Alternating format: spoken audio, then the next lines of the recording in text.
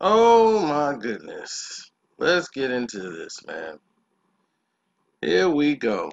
Everybody's been asking me about what's up with Erykah Badu and Yo Man 3 Stacks.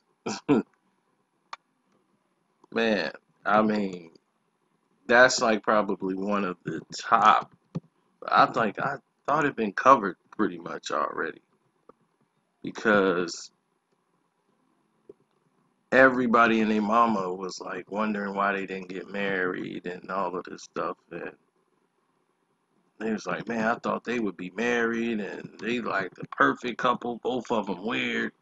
And everybody, oh man, she ruined 3 Stacks' career and neither one of them really talk about it.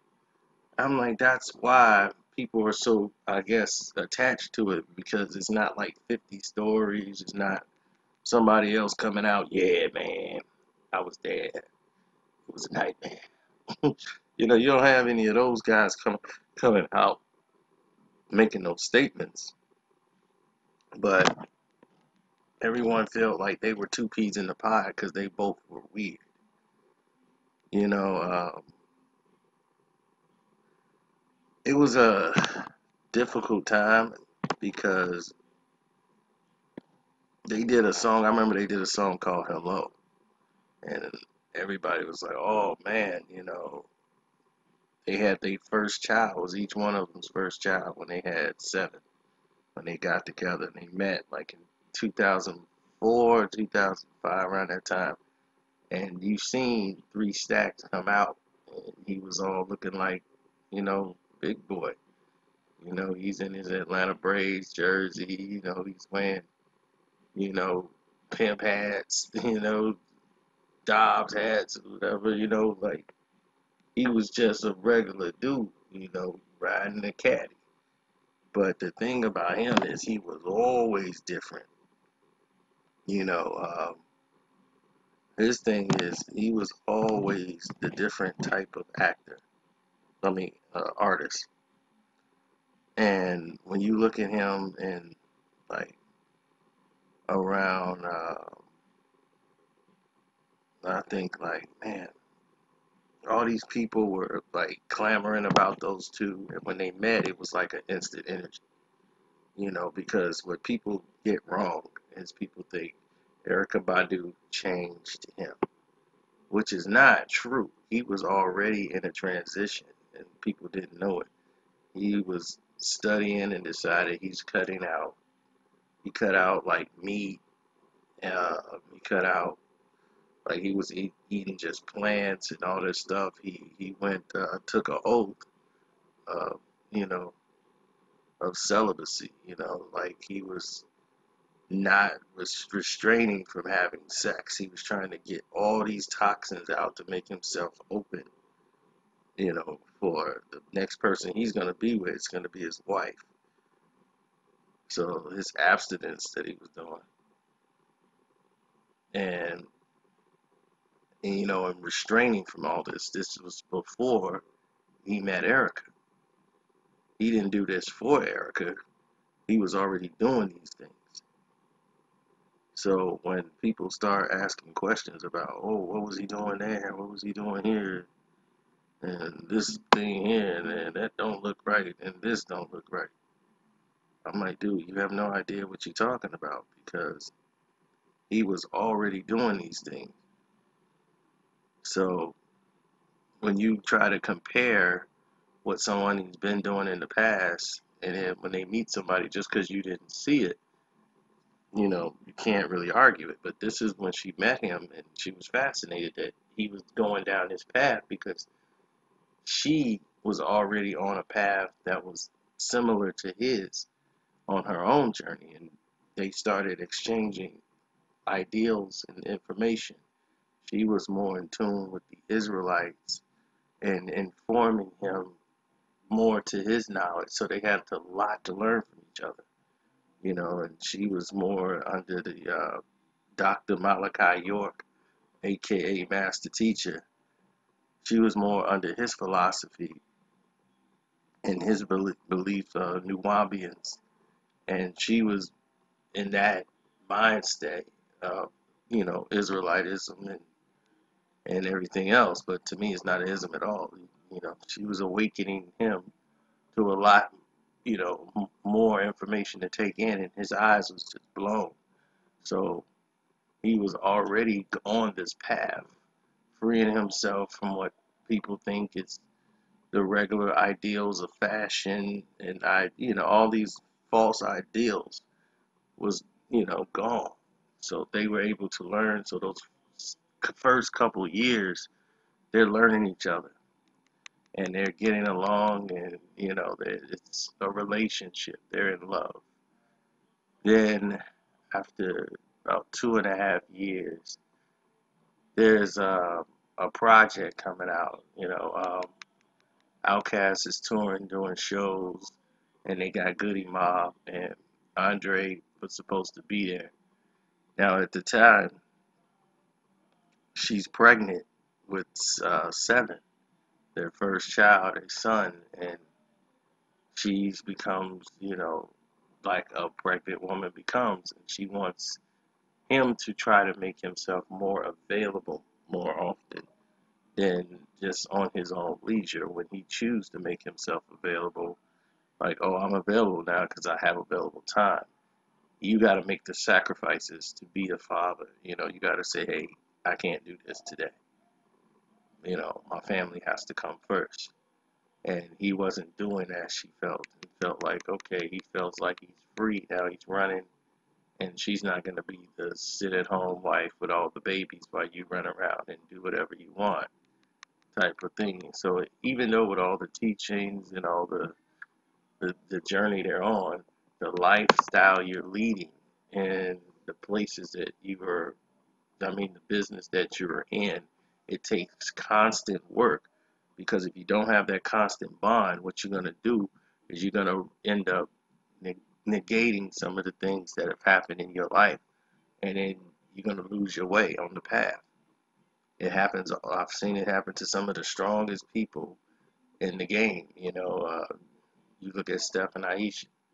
They both were Christianed out, and they went into a bottomless pit of just being surrounded by these things. You would never see them get tattoos.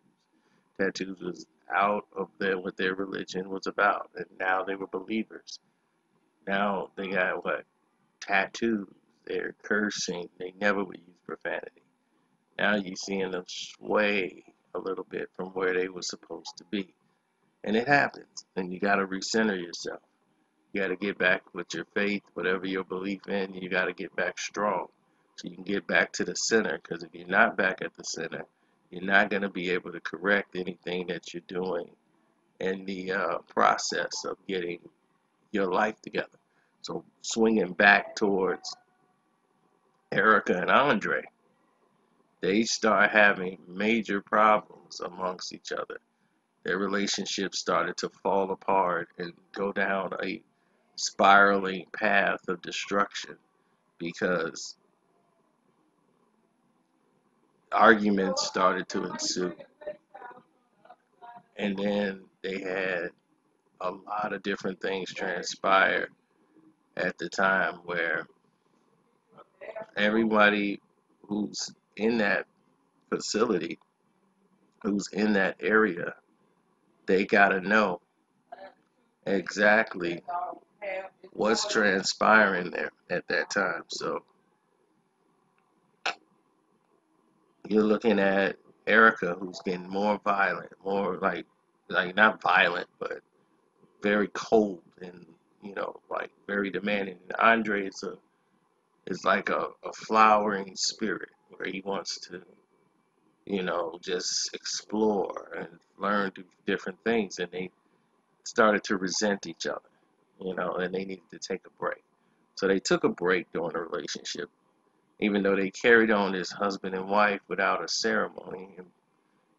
And Erykah is too much. She's very strong-willed, and she was the strong person in the relationship, while he was more the docile, laid-back, centered guy.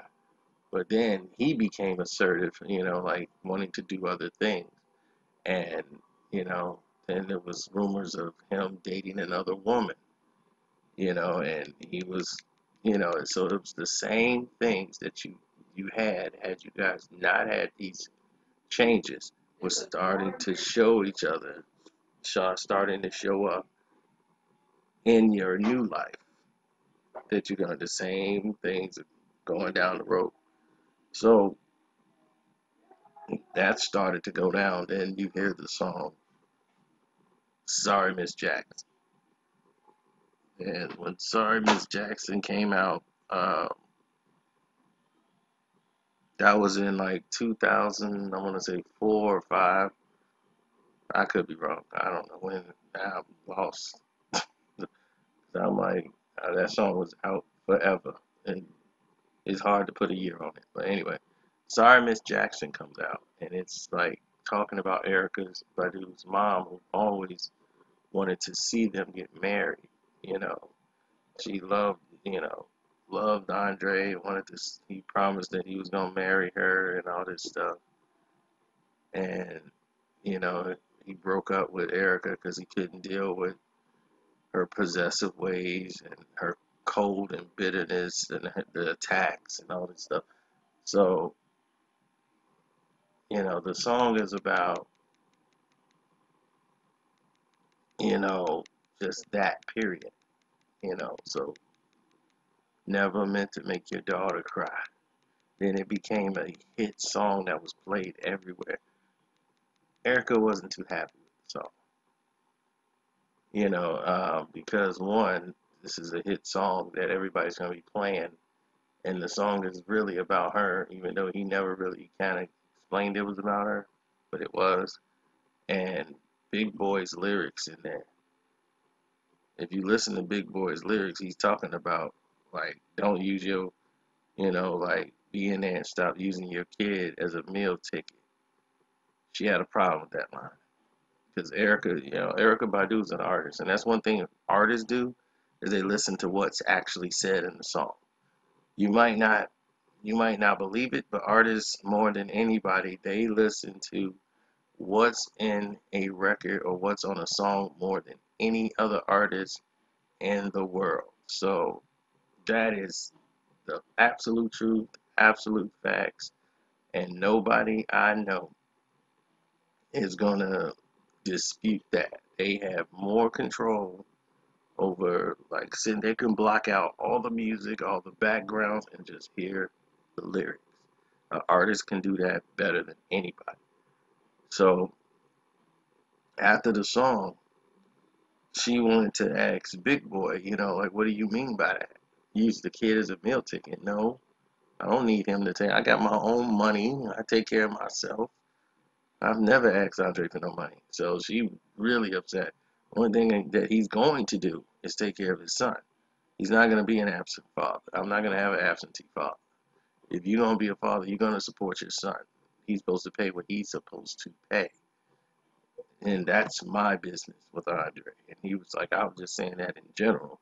And he was like, not generalizing it to her.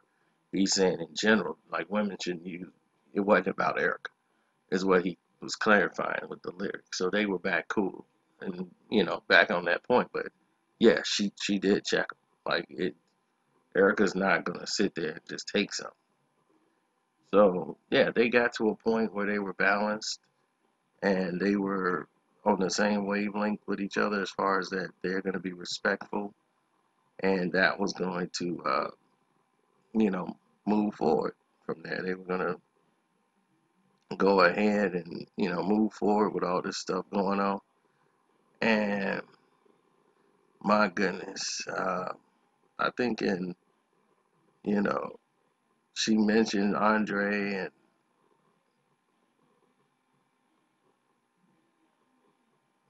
saying that because of work. And she was talking about it all the time. And it's like one of the songs that she plays a lot. And that's Other Side of the Game. That was like back in, like, what was that, 97, I think, when she was like, when she talking about me and baby got this situation about the, he got this complex application. And she's like I ain't saying that this life don't work, but it's me and baby that he hurt.